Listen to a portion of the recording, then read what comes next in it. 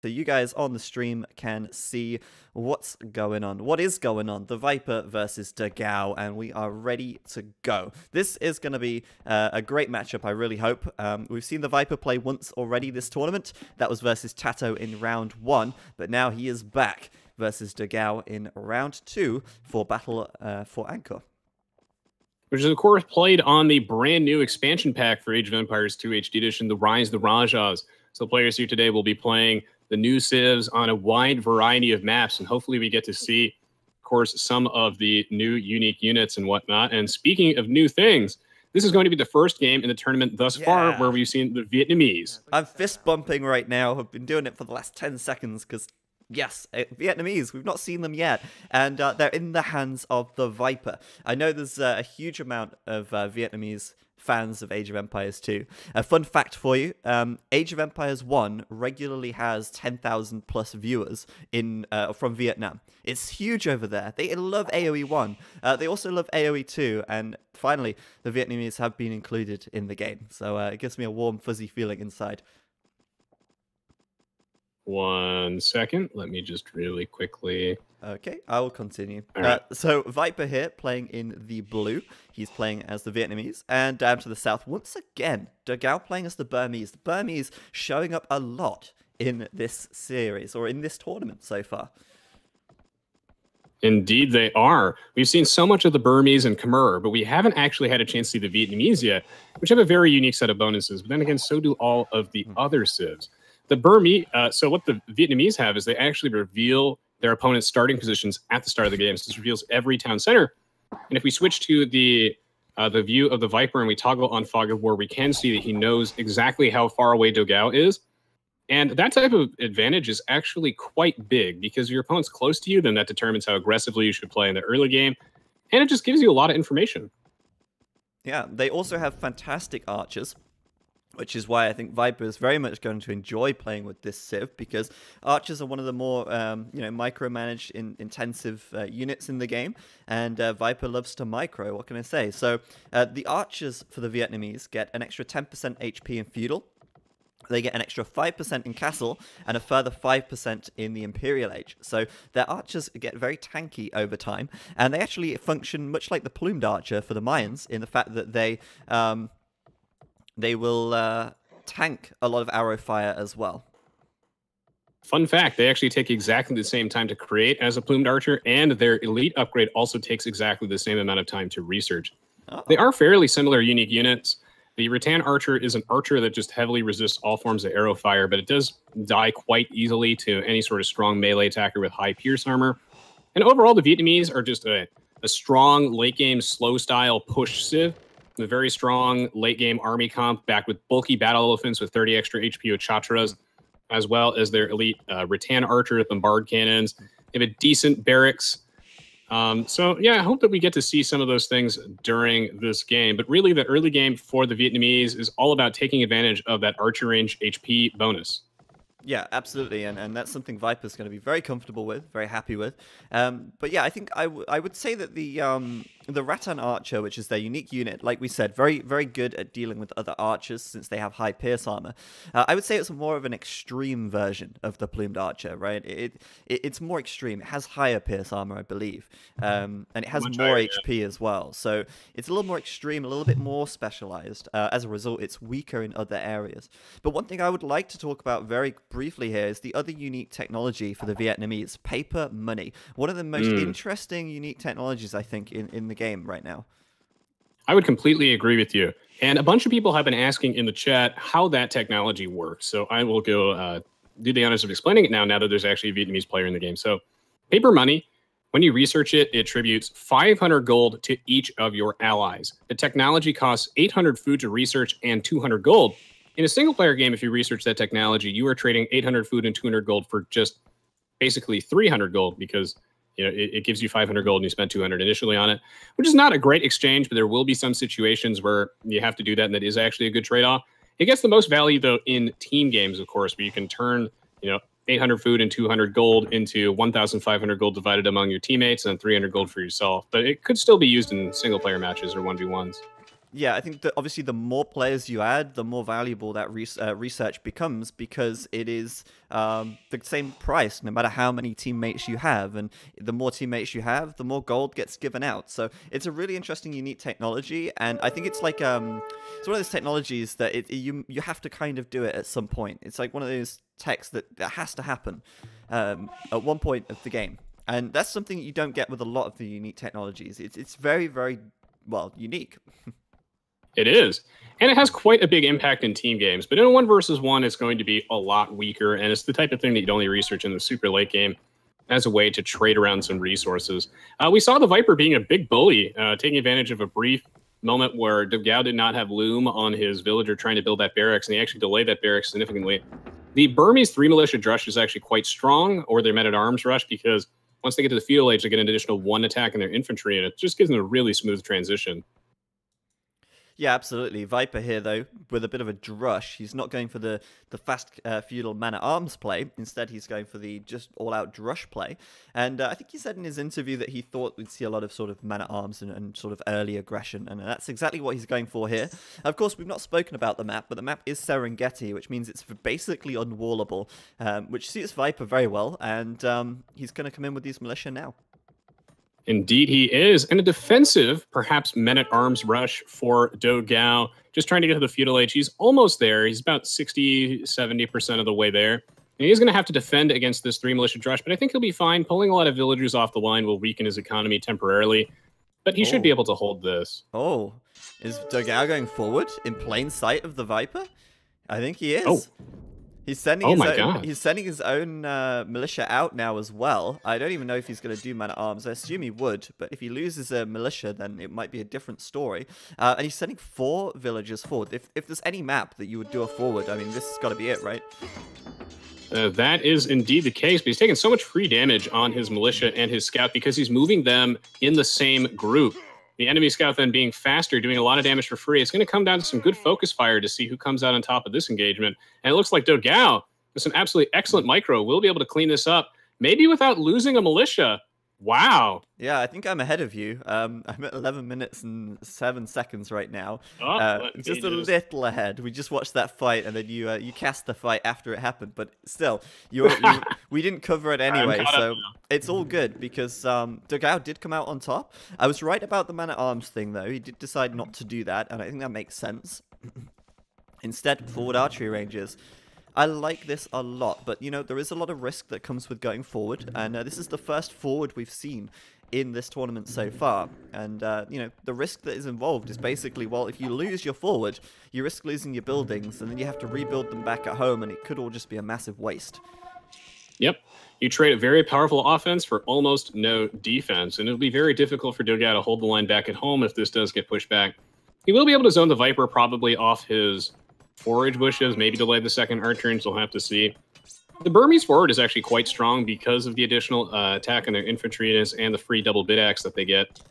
This villager will actually barely escape. Yeah, the one back to the TC alive with 4 health, which of course would have been a finishing blow had this militia got 1 more shot in. And that's the nice thing about having that additional 1 attack. Very nice. It would have secured him the kill, whereas a militia without the extra 1 attack wouldn't have killed that villager with the extra kill. As it turns out, he didn't kill it anyway, but still. Tower's coming up for Dogao now, and this tower rush, coupled with this forward archery range and this high aggression, I like this style from Dogao. Oh, me too. And Serengeti is one of the most aggressive maps in the game. One of the things that I wanted to do, because I always like to focus on little quality of life changes that improve the Age of Empires 2 experience for everybody, is I requested to the devs to change the acacia tree from 100 wood to 150 wood, and I feel like that makes Serengeti as a map a lot more playable, because before this, your wood line would recede away from you so quickly, and it would feel really unfair if you had bad wood. Still, though, this map is really aggressive because it's almost impossible to wall, and the cracked sand reduces the HP of the buildings that you build on it. It shapes up to be a very, very rush-oriented game. Yeah, absolutely, and this is working great for Dogao right now. He's denied those berries completely. Viper's been forced to wall in towards his TC to make a choke point. Obviously, Dogao does not want to run under here, otherwise he risks losing his army. But right now, he's in a great position, piling on that pressure. We got a forward watchtower as well, and even a forward blacksmith here. Dogao's just kind of going all in with this forward, and I think maybe he's even going to build a mining camp on this stone. Is he doing that? What's he doing with these villas? Is he in a tower again on the wall? Yeah, he's going to tower on the wall. Okay, yeah. That makes sense. He's going to try and break through here. Viper just trying to buy himself some time and counter-attacking over at Dogao's base. And as we said earlier, when you do forward aggression like this and get such a high amount of aggression going out, you often leave yourself undefended, and Viper's making the most of that now.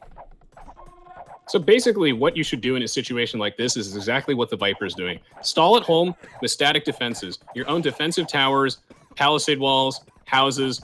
Just try and create a makeshift wall off and buy time while you simultaneously bring some of your own military units, go to your opponent's base, and really just punish him hard for going for that forward. Dogao has no real way that he can defend against this. No archer ranges in his own base, no defensive towers or anything. His wood line is going to fall to pieces. Yeah, the only thing I'd say right here is Viper's lacking fletching, so, you know, he's not killing those villas as quickly as he'd like if he had that. But, you know, Dogao now having to send some skirmishers back to defend, it's not the ideal situation. But then again, you know, Dogao also doing good raiding on Viper here. Viper with a defensive tower, but hey, Dogao's army is still broken through, and Viper here could be in the spot of trouble on this gold mine. I think, though, that for now, Viper will be okay. This is such a stereotypical Serengeti game where both players are struggling just to get a safe wood line. Dogao only sent like 2 or 3 skirmishers back to his own base, which actually means that it's going to boil down to some good micro to take down these archers. These archers, critically for the Vietnamese, take 1 more shot to kill in the feudal age by enemy archers, which gives them just a little bit of extra survivability, but the Viper will be zoned back. Dogao's base is safe. Can he keep the pressure on in the Viper's base? Yeah, I don't know. I mean, he's got the hill, which is nice, but he still doesn't have fletching himself. So both players lacking the fletching upgrade right now, and Viper doesn't even have a blacksmith to do it. Dogao at least has the blacksmith, so that's something. He's just trying to be a nuisance and set Viper back as much as possible, but those scores kind of flicking back and forth a little bit here as Viper retreats his forward archers back and focuses on just defending now. But hey, he knows that Dogao's very undefended, and he could very easily push back out once again to try and counterattack. But Dogao wants to fix that, so he's building a defensive watchtower right now to protect his baobab trees, which are worth 200 wood, which kind of compensates for how sparse they are. Really though, the Viper moving his wood line up into the middle of his base, putting another defensive watchtower there. Now that's really good value for that one, because that is going to protect his stone, his gold, and one of his main wood lines. And right now, he reached a little bit of a stalemate. Dogao no longer able to apply pressure, and he's actually going to throw away a huge chunk of his army trying to escape from the Viper's base. Oh yeah, under that TC, losing a few there. That was nice for Viper, actually, and he's got a decent score lead now because of it. He's also sending a pretty big army across to Dogao's side of the map, and, you know, still without fletching, but he's got enough archers there that is going to kill villagers, and quite easily as well. Great point about this tower, though. Really good value, covering a lot, and Viper now actually getting a little bit of breathing room. Uncontested economy at the moment. So this game is going to, we get to see basically what's better, 3 extra HP on your archer range units in the feudal age, or is it better to have free double bit axe? And the answer is as the game drags on to the late feudal age, and it looks like neither player has any intentions of actually going to the castle age anytime soon, plus 3 HP is going to be a lot better once both players do indeed have double bit axe. The Viper moving into Dogao's base, denying that watchtower, killing quite a few gold miners. This is an excellent trade for him. Yeah, I mean, that 3 HP, it doesn't sound like a lot, but when you consider that that's 3 HP on every single one of these archers, your total HP pool is much higher. And that's actually going to have a significant advantage, as you say. The more archers you actually create, the more valuable that becomes, which is very logical. But, you know, I feel like right now, Viper is failing to do as much damage as he would like. I think he needs to hit Dogao a little harder, to be honest. I mean, he got a few villager kills, but he will be sent away by these skirms, and notice now how Dogao actually has fletching, whilst Viper is still only just building a blacksmith. Yeah, Dogao is very, very slightly ahead in the population department, even though it looks like the Viper is applying a lot of pressure. Like you say, it might not be enough Dogao has to be careful, though, with these 3 skirmishers to avoid them getting picked off, and it looks like he will pull back. Dogao has so much map control, so we'll have to see if he's able to take advantage of it, because those archers that he has boxed in right there have done so much damage. Yeah, absolutely. Doing a lot of damage to these vills of Viper's Woodline, and we kind of said that, you know, this tower's good, it covered a lot, but it depends which angle you look at it from, right? Viper's trying to build more towers in this Woodline, so clearly it's not as safe as we might have thought, and that fletching and +1 defense upgrade for Dogao having a really big impact here. Viper only just finishing fletching himself right now, and he is bringing the rest of his army back home, but, you know, I'm really wondering if Dogao is pulling himself way ahead here. I do think Dogao will click castle first. He does have more farms up at the moment compared to the Viper, and Viper seems to be a little messy right now. Now, I did just adjust my own volume slightly, guys. I need you guys to let me know in the Twitch chat if that is correctly balanced now. Dogao with the skirmishers versus the Viper's archers means that he does have the natural advantage here. The Viper does actually get the HP bonus on his own skirmishers if he wants to transition into that. But by massing archers like this, I feel like he's leaving himself wide open for this massive skirm play, and it's really not allowing him to get to the castle age or anything anytime soon. He has almost no resources stockpiled in the bank. Dogao really pulling ahead. Yeah, I mean, obviously the skirms are great, and with that +1 defense, they're going to be even better. But, I mean, right now, my main concern for Viper is that, yeah, he's building the archers, but what other options does he really have right now? He kind of has to do this, I feel.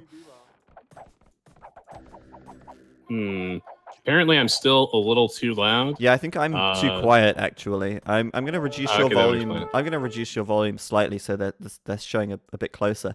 But yeah, I think I was too quiet. I edited my mic earlier, and yeah, should be good now. Oh, okay. Well, you know what's not good? The Viper situation in this game. Not at all. As, the Viper moving out with his own group of archers, going to try and do some raiding. It's just the thing is that Dogao knows that the Viper's archers are moving out, so you lose out on the element of surprise. He might be able to pick off some villagers, but he doesn't have too much to defend himself. And the Viper wants to put down a watchtower to protect this wood line, and he will end up losing a bunch of villagers here with only 1 villager building that. I think we're looking at different parts. Oh, yeah, I see. You're talking about this watchtower. At the same time at the top, yeah. At the same time, Viper's coming in and taking out villagers on a watchtower from Dogao as well. So it's very much like a, you know, base racy kind of situation. Well, it's not really base racy, but, you know, both players are attacking each other's bases at the same time. And Dogao here, hemming Viper in, like he's trying to surround him with towers, I think, and just prevent the Viper from sending these counterattacks out without Dogao seeing. He wants to be able to know if Viper's sending the counterattack, because then he can deal with it, and then he can just focus on keeping the Viper hemmed in and keeping the Viper where he wants him, which is in this tiny portion of the map, which Viper's only just managed to carve out for himself. Part of me is really wondering why the Viper is going for mass archers, not mixing in his own skirms as a way to hold the line here. And I think that the answer is that it's an economy thing. Like, his gold is incredibly safe, but his wood is not. His wood is being pressured on all sides. It's being denied from him at every single turn. So he has gold he can burn. So he can burn that on archers, but making skirmishers is going to be quite difficult for him and require him to build additional farms as well. I just don't think he's able to afford it. Yeah, you're exactly right. I mean, he can't really afford to be putting down or reseeding farms right now. Viper has just, let me just see real quick, 10 lumberjacks, which isn't a lot, and they keep getting forced away from the wood as well. Like, no wood line for Viper is safe. This tower here from Dogao is denying all of this, and he's only just managed to get back onto the wood at the north side with this tower there in defense. So Viper has a big wood problem, and right now, Dogao will be very close to the castle age as well. And I think once Dogao hits castle, I can see him very easily closing this game out, to be honest. We were talking about bad wood earlier, and the Viper certainly has a case of bad wood where he has to put 3 watchtowers just to protect those acacia trees, which will recede away from him so very quickly, even with the additional wood. The Viper is just not in a position where he'll be able to get to the castle age anytime soon, and I think that's when this game will end. I've seen too many games of Age of Empires 2 where one player is just boxed in his base, taking so much damage. Look at Dogao's economy. He is actually very close to Yeah. being able to get to the Castle Age. And also, a thing to note here as well is that Viper has taken more stone this game. He's been forced to build more watchtowers. Dogao's built 4, while Viper's built 6, which means that Viper has spent a lot more stone on these static defenses, which isn't really that useful as the game goes on. Okay, it's important now, and he has no choice but to build these if he wants to save wood, but as time goes by, I mean, they're less and less valuable, and yeah, I mean, that could be the extra stone that the extra stone he gathered for these towers, sorry, could be invested into other things right now, like food and gold, which he needs to go to the Castle Age. Yeah, that's a very good point. All those villagers could have been tasked onto something else, and now Dogao, on his way up to the Castle Age, almost at 25%. He's just really done a great job of boxing the Viper in and forcing him into a suboptimal situation where all the Viper can do is make archers, which are naturally countered by these skirmishers. The Viper in some serious trouble. At the same time, though, Viper is still trying to counterattack. He's going to do exactly what he can or everything he can, sorry, to harass Dogao's economy. He'll kill one villager. Maybe he'll find some more. I mean, this is pretty potent now. He's got fletching. Viper also finishing up +1 defense as well. And he also clicks up to the Castle Age right now, too.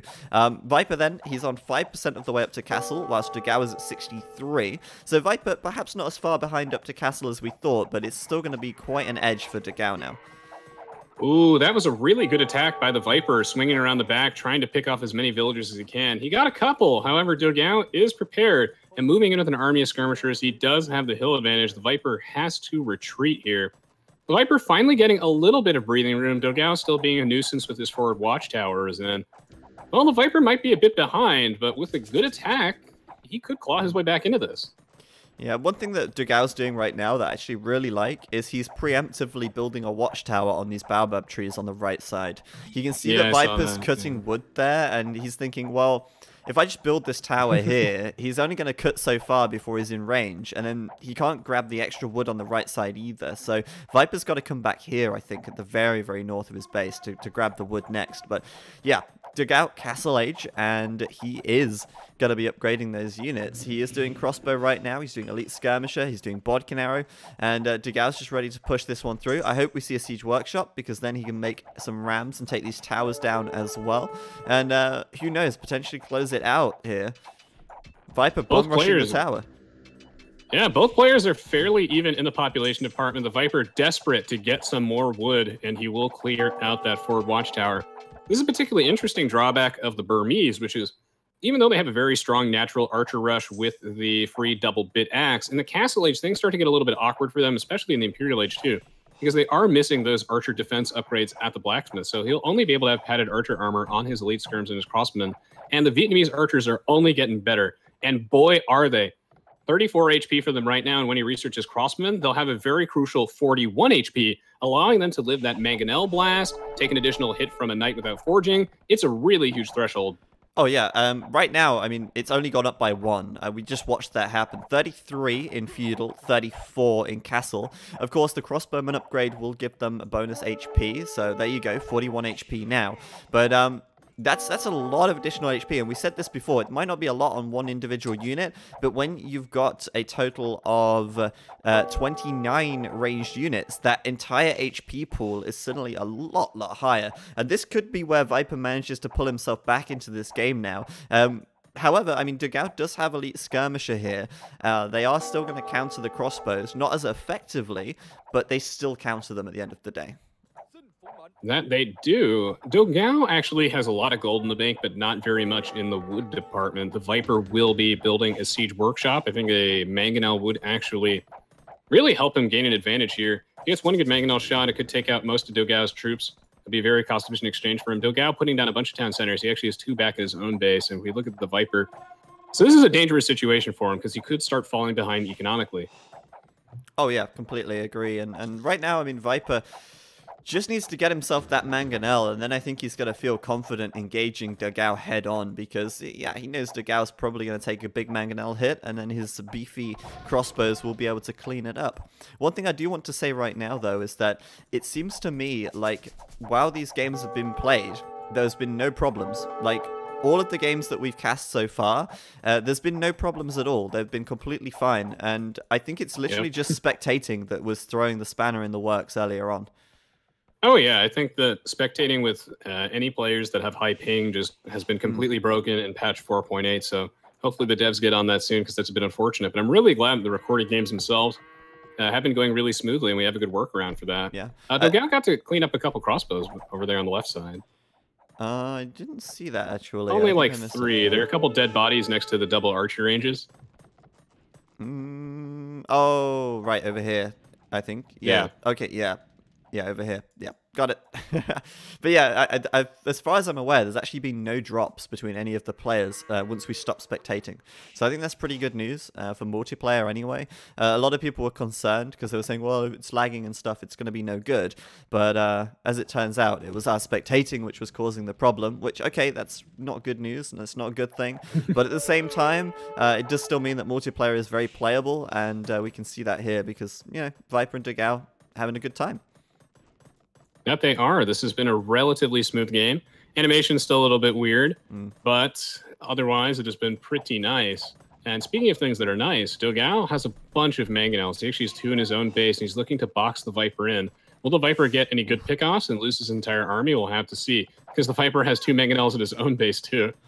Yeah, I mean, the question is, can you actually box anyone in on this map? It's so difficult to wall it. Really? It's difficult to make a box. But yeah, Dogao hit 3 TCs right now. He's looking very good in economy. Viper on the other side of the map, still only on the 1 TC, and I think he needs to go higher aggression here to try and equalize things out. But this is dangerous. Look at this. Mangonels coming in. They're closing in on both sides. Viper needs to do something. Nice split.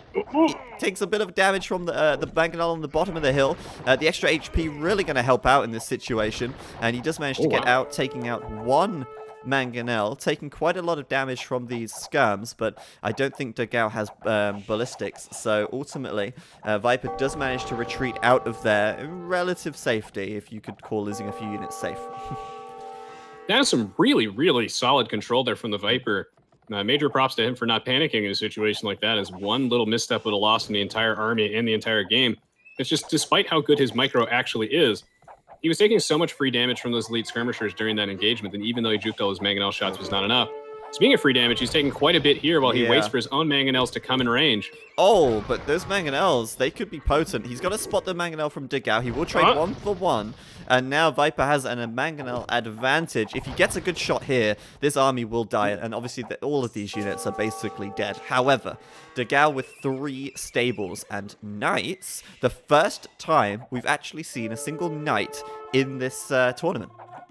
For those of you who watch competitive Age of Empires too, we all know that knights are completely useless. No reason to ever make them. I'm of course kidding. Knights actually are one of the things that really define the competitive metagame. Knights crossmen, very potent units. Knights quite difficult to counter in the early Castle Age, and here they're going to be absolutely excellent, as Dogao will box in that army, pick off that mangonel, wipe out all of those units, and really just the Viper's been falling behind economically. Dogao slowly pulling ahead in the economic department, and as a result, it's going to be very difficult for him to claw his way back if he's not winning with his military, and he just lost his whole army. Viper really needed to do some damage to Dogao there, and that's it. It's GG. He loses his entire army of crossbows, and he calls it. He knows at this stage, I think, that Dogao has at least 2 TCs.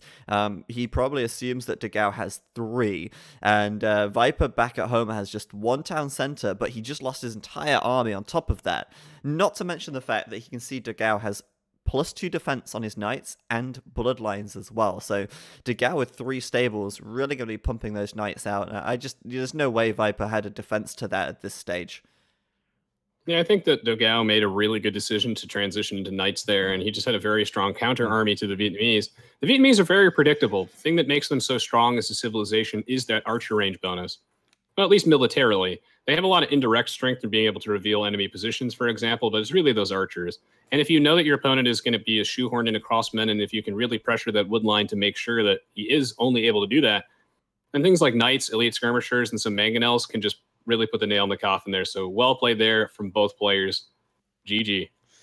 Oh, yeah, I completely agree. And honestly, Dogao played a great game. I mean, he's a fantastic player, and you know, this is a best of 1 sort of series. So anything can happen, and Viper now actually going to drop down into the lower bracket. Dogao will advance to the semi-finals.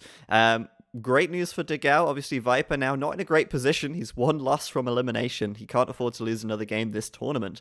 But you're totally right about the Vietnamese. I mean, they are... Well, this is the thing. The Vietnamese, they are very predictable, and I think they can be potentially very strong in the late game, but I think they work more as a team game civilization than a standalone civilization. Their units, for example, like the elite Imperial Skirmisher, which is available to all of their allies, it's amazing in team games, especially in the late game. Their paper money technology, it's very much a team game bonus or technology.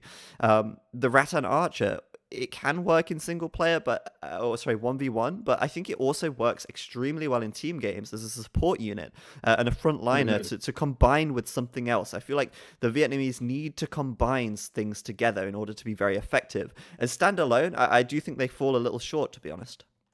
I completely agree with you on that analysis. I feel like the Vietnamese are strongest in a team game where they offer so much utility with all their bulky units. But on their own, a lot of their units are situational. Same with their bonuses, too. So it's really nice to have other civilizations that are able to compensate for those weaknesses and complement your own army. And here, the Vietnamese just fell a little bit short. Didn't really have the impact in this game that they hoped. And maybe if we look at the economy tab in the achievements, we see, once again, the Viper, he only had safe gold. And this really just made the Crossman problem for him even worse. And I think Dogao just took really good advantage of it. And the Viper had so many excellent moments, but Serengeti is a really tricky map to play when you're getting forwarded that hard. It's ruthless and it's completely brutal. But we're going to throw it over to Nilly now. He's going to be doing some analysis for us, so he can take it away. Thanks, guys. And again, I'm trying to show you what happened here and why did Viper get so far behind. So, as we all know, Burmese getting the +1 attack in Feudal Age for their militia. So, the M&A rush with towers is so super strong. And you can see Dogao absolutely went for it. Had to do the fight before, but won it convincingly. And therefore had the chance to actually kill some zebras. Then... also, the bushes were in front. Dogao was able to kill all the ostriches, or at least take the villages off there. We can see how this developed by the offensive tower. And suddenly, the Viper, who was planning on getting zebras, ostriches, and the berries up front, was without any food. He had so much idle TC. Look at this. At this moment, after those 3 villagers go back to the TC, he had 1 farm. And then he built 3 extra farms. We will see a 4th one coming up here. And he was sticking with those 4 farms for the next roughly 8 minutes. His villager production wasn't constant. He never had a possibility to go for fletching. So all his runarounds never did anything. Look at this. It's so tough for him to continue. Oh, it's actually a 5th farm. But it was so tough for him to get anything done when it came to food eco. He couldn't go for skirmishes, therefore could never ever take a single fight. You can see he was trying to run here, did some nice damage, but those just small skirmishes here could easily... where are they coming?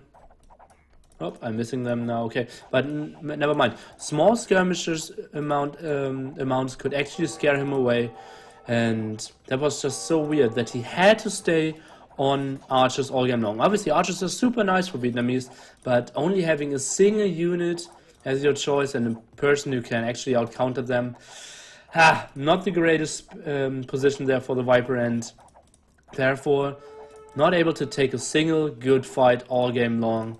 And yeah, then you can't really win against a world-class player like Dogao. That's it from me. Thank you guys, and back to Resonance Train 2 and ZeroEmpires. All right.